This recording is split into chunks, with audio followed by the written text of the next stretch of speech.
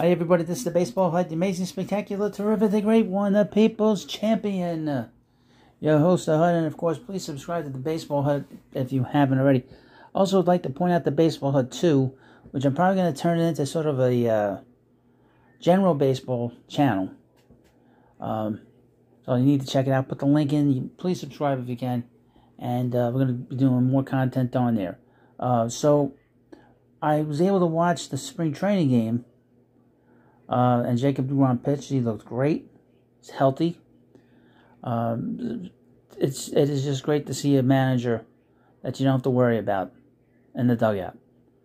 And that's what we have with Buck Showalter. Now, what this video is about is Michael Conforto. One more time. The Mets are not signing him, which I'm glad. But it doesn't seem like anybody else is signing him either. I haven't heard anything about his status as a free agent. I don't know if it's because of the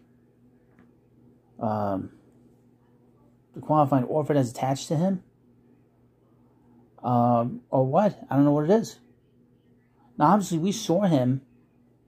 Would you say to yourselves, if you were another team, if you watched him as much as we have, does he deserve a draft pick attached to him? I wouldn't think so. This is a very unusual situation because most players over the last few years have always been able to sign with a team, even if they have had a poor year.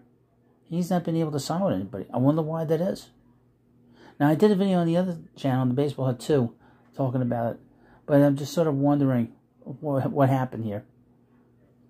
Because these teams are putting in for their budgets now with the arbitration, and the hearings are coming up during the season, so I just don't understand why he's not signed. I don't know what it is. I don't know. You leave comments in the comment section. You let me know what you think about why Conforto isn't signed by any team, let alone the Mets. Mets don't have room for him. They have too many guys that need at bats. And, of course, we're going to see 28 players playing in April. So, thank you for watching this video. Please subscribe to the Baseball Hut. Thank you, and I'll see you later.